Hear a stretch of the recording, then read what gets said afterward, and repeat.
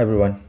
I tried to create MetaHuman of my own sculpt. I sculpted this some time ago in Nomad on my iPad. It was an attempt to explore the entire process, and I was also very excited to see my sculpt becoming real.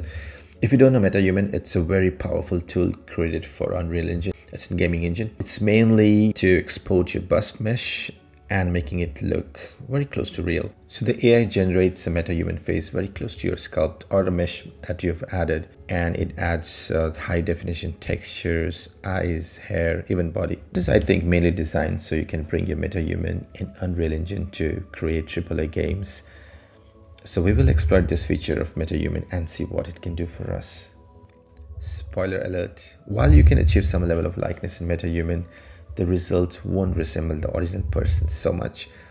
And I think it's done with intention to avoid potential problems of privacy, identity theft, licensing, etc. So you have a limited controls and freedom to play around within MetaHuman. It's very difficult to achieve likeness in MetaHuman, but with some effort you can get close enough. So keep your expectations real and not very high, okay? Now, in order to achieve Nomad Sculpt to MetaHuman, you will need to do a few things. You will need to download Epic Games Installer so that you can install Unreal Engine in your computer. Epic Games Installer is available for both Windows and Mac, and it's free. Okay, so before you download Epic Games Installer, it will ask you to create an account in the Epic Games. So go ahead and create an account, and once you do that, the installer will be downloaded in your computer. So the first link in the description will take you to the Epic Games installer file. So we are doing this whole thing in two parts. So the MetaHuman itself has two parts. One is the cloud-based app, which you can access via the Quixel Bridge. So you will need to make sure that you've logged into the website called Quixel Bridge. The second link in this description will take you to the Quixel Bridge. You can sign in via your Epic account, which you've just created. It creates an essential bridging between export and import from Unreal Engine to MetaHuman iCloud app within the Quixel Bridge. So as I said, there are two components of MetaHuman. One is the Quixel Bridge iCloud app, and another is the MetaHuman plugin itself within the Unreal Engine. It'll make more sense as we do. Okay, so we've sorted Unreal Engine, we have sorted Quixel Bridge, and the third is obviously you need a face mesh. So you can either create this Nomad Sculpt or any 3D software. You will need to unwrap UVs of your face mesh, and you can either do this in the Nomad Sculpt itself or any other 3D software like ZBrush, Maya, or free Blender version. To begin, we have to prepare our mesh. So you see here, this is the sculpt I'm preparing for MetaHuman, and these are done in different parts: the hair, the t-shirt, and the different components. So we'll have to get rid of all of them. So we'll start with hair. So we'll delete the hair, we'll delete the t-shirt. Okay, and I guess we'll have to also get rid of eyelashes, because all those things which we're deleting, MetaHuman is going to take care of it. So all we need is just the head sculpt. We will need indication of eyes, so we'll have to leave eyes, but because eyes are made separately in this sculpt, I'll have to merge them and I'll have to voxelate it. So basically we just want one mesh, and that should have eyes and face and a little bit of neck portion. So at the moment we have sculpt here, which is 2.8 mil, so that's definitely very high, and we'll have to reduce the file size. So what we'll do is we go to, just before that I can show the mesh. So it's really dense, and we will also see this mesh after we decimate our mesh and make it lighter. So go to this option, go to the last one, and then you have this decimation here. So the preserve painting doesn't really matter because our sculpt is not painted, so it doesn't matter what you do. Now you can maybe keep it 0, and then we'll start with decimation. We'll keep the value 50%, and then we will decimate. So at the moment we have our quads 2.8 mil, right? We'll see what happens once we decimate. So we decimate. This is the first time. Okay, so now we have triangles, and it's still 2.8 mil. So we'll do one thing. We'll we'll increase this to, say, 60%, and we will decimate it. Okay, so we have 2.8 mil, decimate. Now it goes half, a little bit less than half. So now we have 1.25 mil.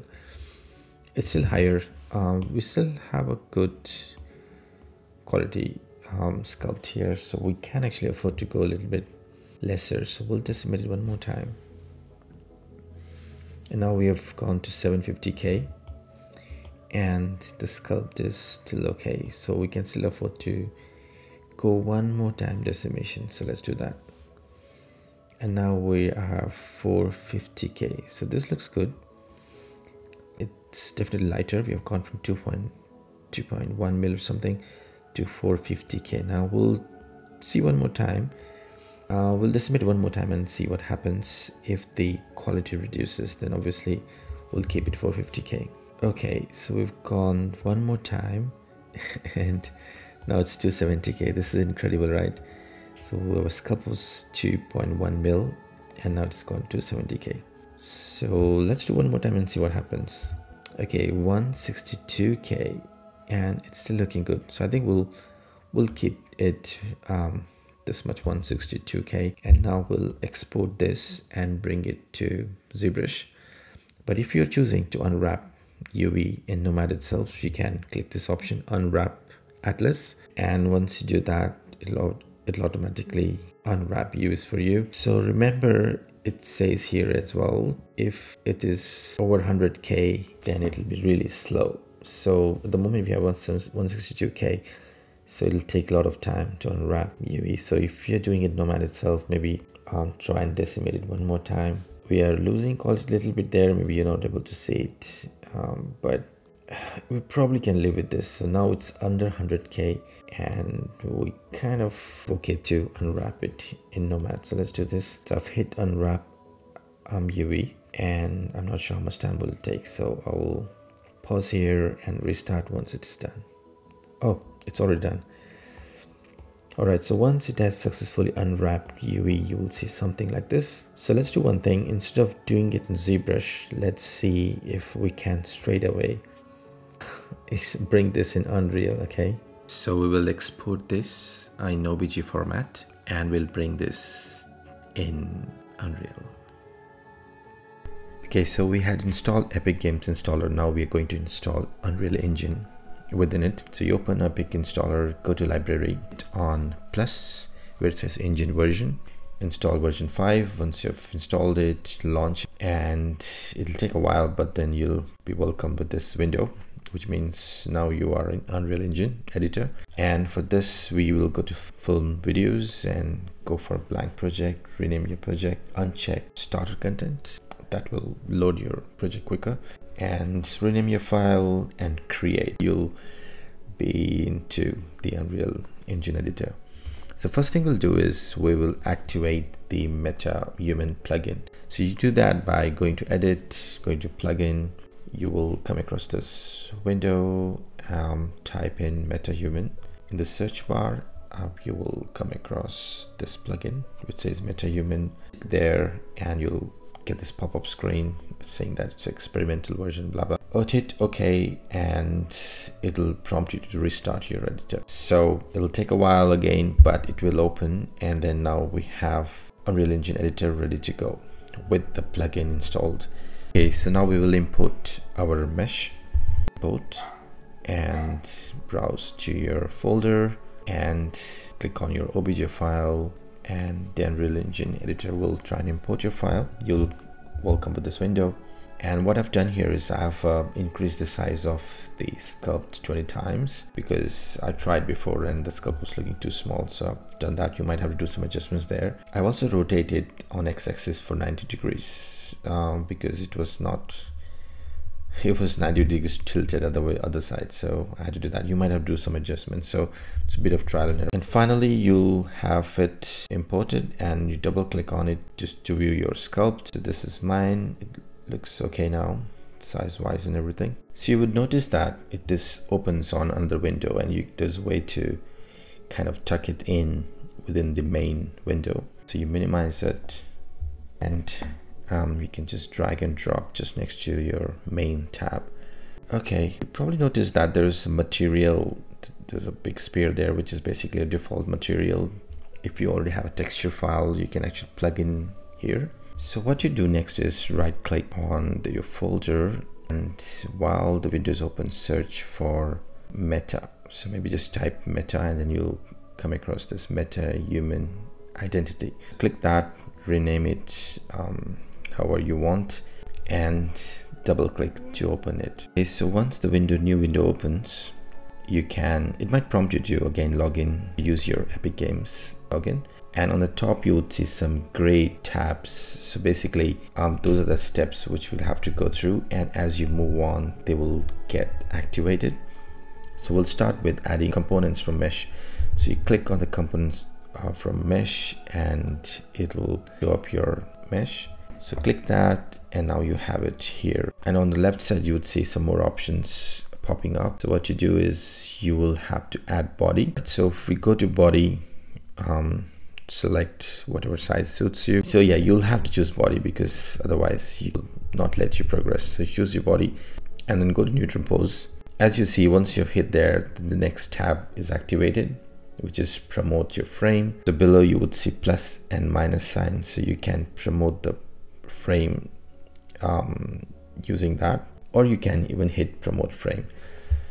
So adjust your sculpt, you can use your left mouse key, right mouse key. You can also use your alt. The controls are very much similar to Maya. You can even use your middle mouse to pan. So you'll figure out once you play around a little bit. But yeah, alt, once you hit alt key, you'll be able, and with the left mouse key, those are the two key controls. Okay, so the next would be track active frame. So once you hit the track frame, you would see those green dots appearing on few important landmarks of your sculpt, eyes and crease of your cheeks and lips. So you can go ahead and make some adjustments. So I'm doing some minor adjustments here because I see that some dots are a bit off. So basically this is all the control you have here. On the right side you see there's some more landmarks. You can experiment with them. I haven't explored that too much, but maybe you can give a go. And then once you hit MetaHuman Identity Solve, it is sort of those lines and the basic areas of deformations. It's kind of mapped everything now for you. And the last would be to hit mesh to MetaHuman. Once you do that, try to load your mesh from Unreal Engine to the MetaHuman creator. Click that link in the description. It'll take you to this website, and if you scroll further down you get this option to launch the iCloud app. It'll take a while to load up, and once it loads up you would see that your model has been successfully imported here. So if you followed all the steps properly, or I hope everything works for you, and then eventually you would see your model here. So there we have my sculpt. So this is the best it can do, I guess. I see my huge forehead there. I think I've done a little bit of error in sculpting. I probably didn't realize Nomad because my hair was covering my skull. Yeah, it's definitely big, so we'll have a little bit of trouble there. We'll see how it goes. So now if you zoom in and out, you will see that you'll have your whole body there. Obviously on the left side you have different controls. We'll start with skin. Change the color of skin. You have all the different controls which you can play around, freckles and accents and textures and everything. I'll try and do some adjustments. You have again some more controls here.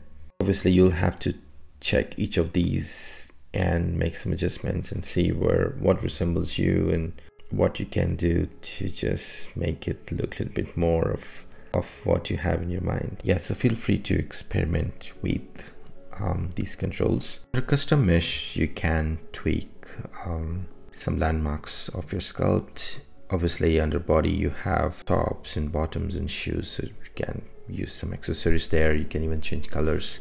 What worth discussing is blend. So once you hit blend, and once your character is in edit mode, you have some empty spaces where you can drag these predefined models. And once you do that, you will see that you have some controls activated on your sculpt mesh. So yeah, you can drag those on different directions and kind of pick characters of those predefined models which you have put in there. Around with them, I'm trying to reduce and fix my skull here, but obviously it's not fixable. Anyway, so we can try that as well. Apart from blend, there's also option of sculpt. It's not exactly sculpting, but then once you hit that, you would see some points being activated on your mesh, which again you can make some adjustments. And I think it's, in the end, somewhat got a good resemblance, especially eyes and forehead and overall face shape and everything. I'm not sure about lips though. Top down part of my face is not, I'm trying very hard, but I just couldn't fix it. So these are on my lips, but I don't know what we can do. So yeah, eventually this is what I've come up with, and maybe if you spend some more time you can get more resemblance, but we can live with this. So I think this is sort of ready to be ported back in Unreal Engine, and you can use it sort of for gaming or whatever. It was a very long tutorial. There was so much to cover, but I hope it was useful, and I hope that, you know, it works for you. But obviously, as you know, it required so many steps, different things were involved here. Something may not work, but and if that happens, do let me know. We can troubleshoot together. Okay, good luck. This is Art Mellows. I'll see you in the next video.